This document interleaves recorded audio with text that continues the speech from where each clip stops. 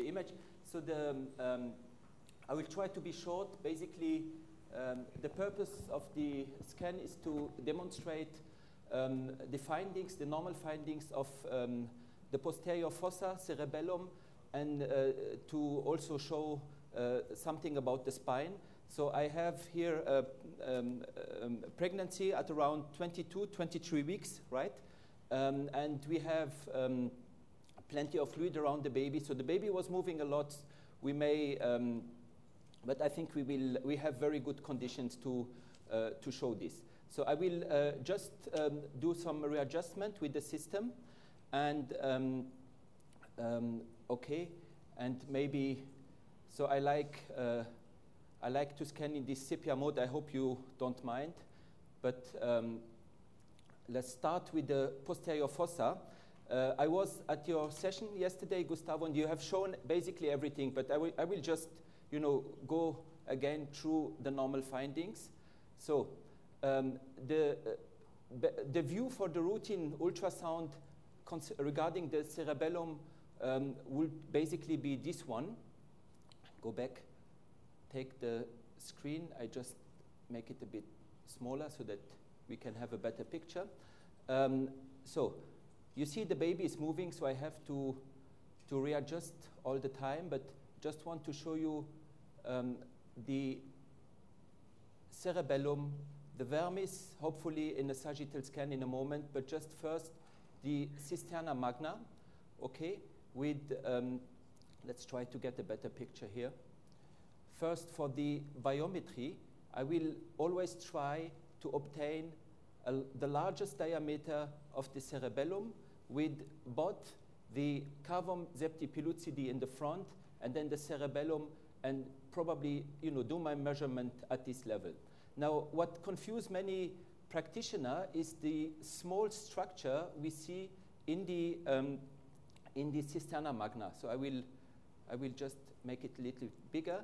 So we have basically two compartments here.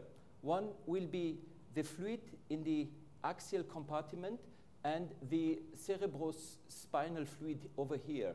And normally, this cystic structure in the middle should fenestrate and should become smaller, and it's basically the the so-called black pouch that can, in some cases, persist and cause the black pouch persistent with the changes at the area of the vermis.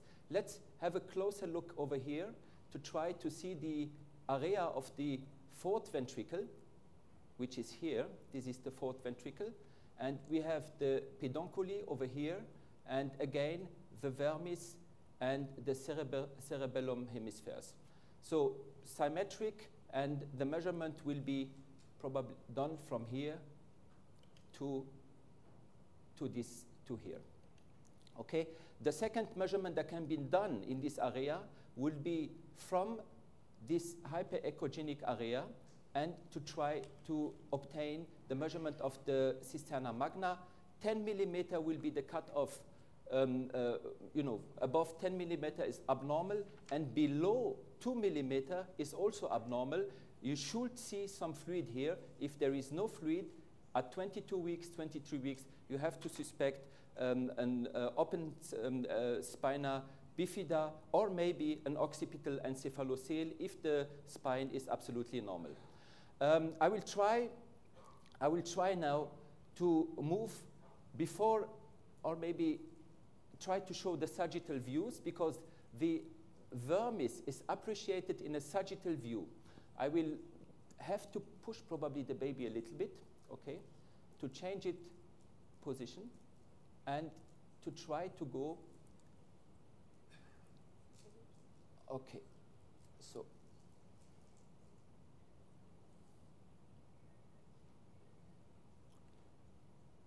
okay, and then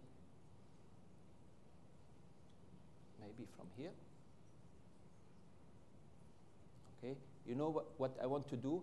I just want to be able to scan through the fontanelle, and basically I would prefer to go through the posterior fontanelle, but let's see if we can succeed. If not, we will just go to the spine and try it later. So we can the baby is, okay. There. One try more, otherwise I will do the spine. No, it's difficult here. Let's do the fetal spine and then come back maybe to the sagittal view, okay? Let's smaller the picture a little bit, make it a bit larger, okay? And maybe here. It's coming, you're there. Okay, you see, it's not always easy. I'm using both hands here. But let's get the baby from here. Okay.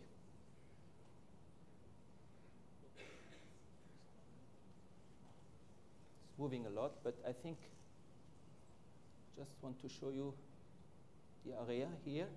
Maybe if you can, freeze for me, please. Thank you. Okay.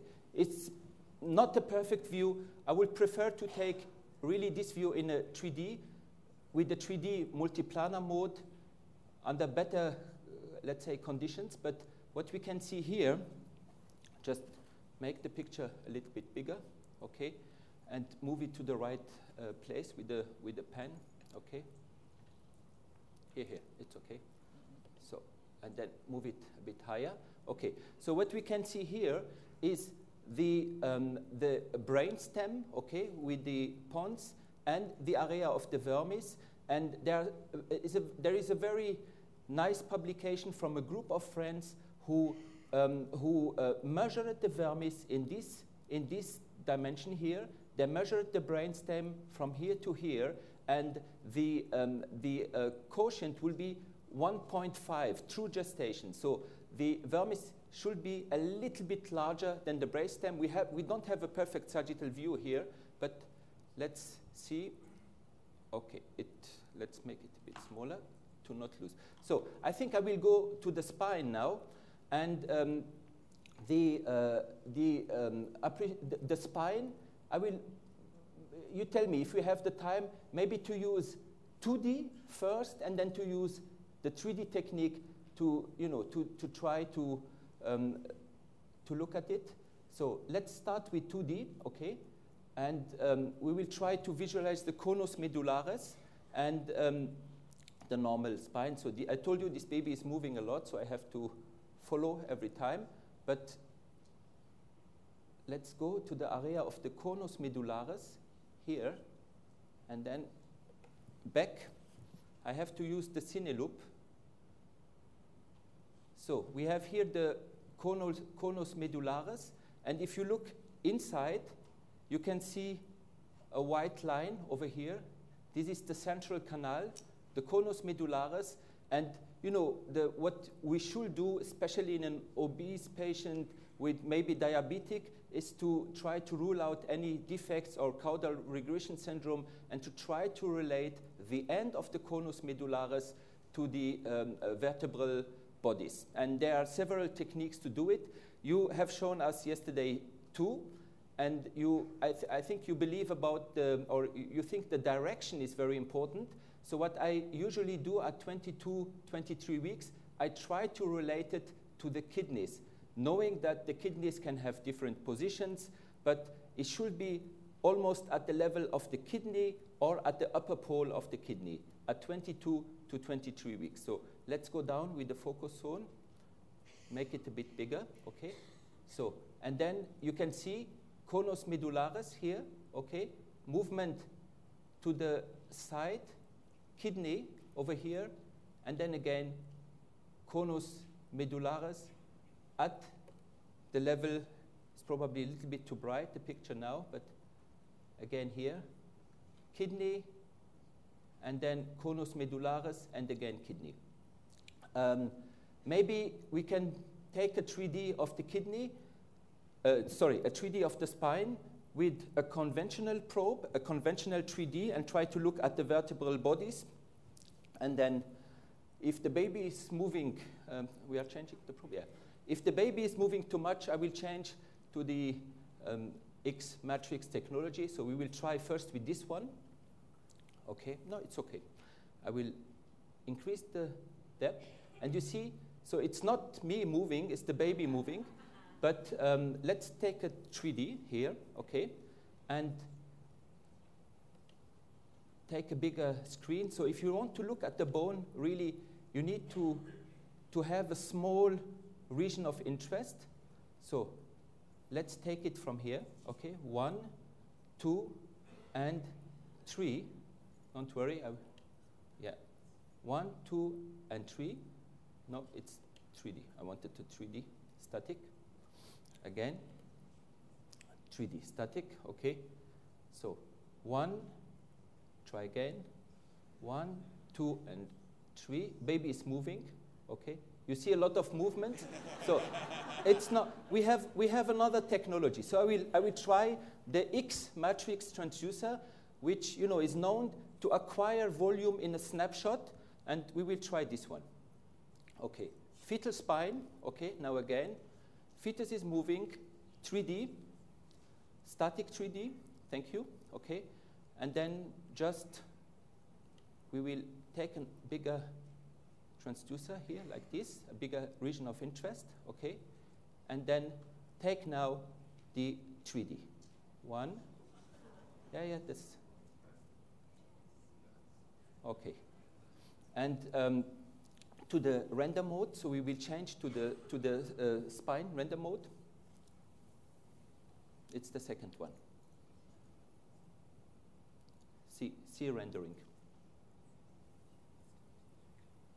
No, it's not threshold, sorry. It's here. Go back. Render mode.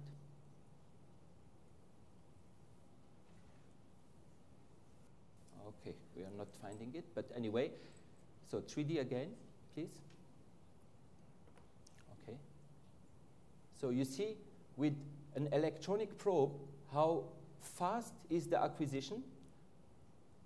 Let me take it again. Okay, acquisition, we make it smaller here.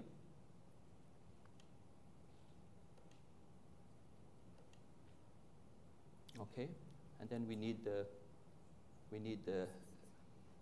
sorry? Yeah, skeletal, yeah. So we have it here. Surface and skeletal over here. So we have the picture over here, and so I think probably to take another one, but it's just to show you that we can see the ribs, we can see the posterior vertebral bodies, and we can navigate within the spine to be able to see the anterior vertebral bodies. I'm just going inside, okay? And then we can see the anterior one. The image was acquired very rapidly, so this is, I think, an advantage of this new X matrix. So now the baby is quiet, okay, is quieter. Now I can increase the resolution of the 3D, okay? Go back to 3D again. And now I will take it, take a bit more resolution. Okay, still very rapid, and we have the spine, so I can increase the angle, and we have now the spine within the 3D volume over here, and we can look at it and so on. So if you don't mind, Gustavo, I would like to go back to the brain and try to take really the vermis and the vermis and the brainstem one more try, and then I think if I don't succeed, we can stop. So I go to my setting, exactly. Okay, picture a little bit brighter. We'll just move a little bit the baby. And okay, and a little bit bigger. Okay. So again, you see it's not always easy, and because I think I would, now if you can stop. Okay, so because I think I will, to be sure, to be more confident, I will use for this kind of exam, I will always use the 3D multiplanar mode if there is a problem with the vermis, so we can we can increase the size, and the question is, how can we be sure if the vermis is intact, if the lower part is not hypoplastic? But what we can see here is, I think, a nice, normal vermis, no communication between the fourth ventricle and the cisterna magna. And if we go a little bit back, I think this will be the sagittal view with the corpus callosum in the front, the quadrogeminal plate here, and it's not a very nice view of the brainstem, so we will probably need some 3D, but I think I will stop at this stage, if you don't mind. Thank you very much. Thank you.